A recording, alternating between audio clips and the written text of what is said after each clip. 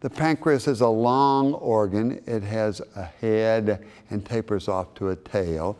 The head is on the right side of the abdomen.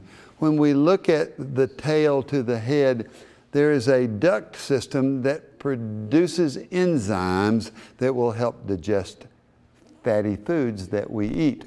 At the end of that duct, it actually hooks into the gallbladder duct. It's a common duct that empties into the GI tract.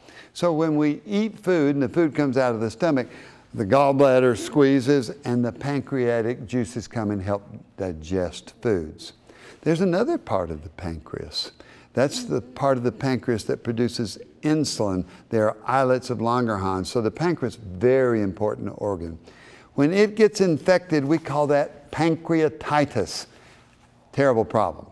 Because with pancreatitis, the pancreas gland begins to auto-digest itself. The infection causes these enzymes to begin to tear down the pancreas, causes severe pain. The pain's usually mid-abdomen. It goes straight through to the back.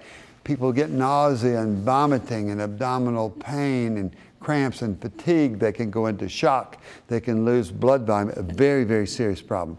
It's most common in people that are alcoholics and overuse of alcohol, but it can occur in anybody. So it's a very serious problem. And when people have chronic pancreatitis, it causes a regular problem that you have to see your doctor on a regular basis.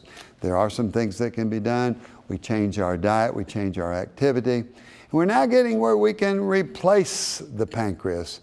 We'll talk about that later on sometimes when we're discussing diabetes and the need to replace those islet cells for people that have diabetes.